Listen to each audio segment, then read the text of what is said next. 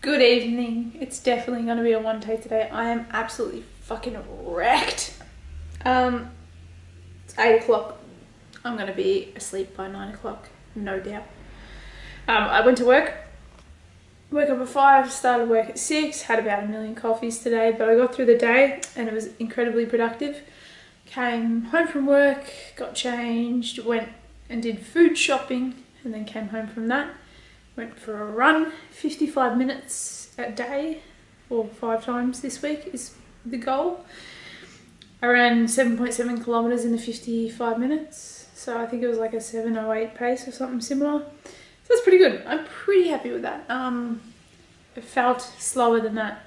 And my knees and my legs felt a bit like, ugh, both of them, not just my old injury, but both of them just felt a bit, Had a blister underneath my big toe on my left foot, and if it didn't pop today I was going to pop it myself, but it popped today thankfully. But I still have the beginning of a blister under that arch of my foot, so hopefully those issues solve themselves soon. But everything feels good after coming home and stretching.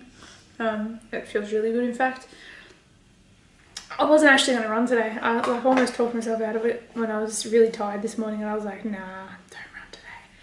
But as the day progressed, I woke up more and I was like, fuck yeah, I can't wait to go home and run. I hope more of my days are like that.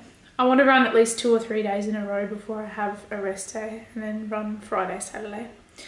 Or Thursday, Friday, Saturday, we'll see. But yeah, feeling really good. Didn't lift today. Only lifted 3 times last week. I'm falling into that habit well and truly. To be fair, I was busy all weekend, but I could have found the time. That's about all, I think. I finished reading The Courage to Be Disliked. It wasn't the greatest book ever. Probably give it about 3 or 4 stars. I would definitely never read it again. Probably wouldn't even recommend it to anyone. I've got about an hour left of How to Win Friends and Influence People. That will bring me up to 42 books for the year. And then I've just started listening to a book called Unwritten. It's quite good. It's less than 4 hours long, so it'll be finished probably by tomorrow because I'm finding it pretty interesting. So that'll be 43 books.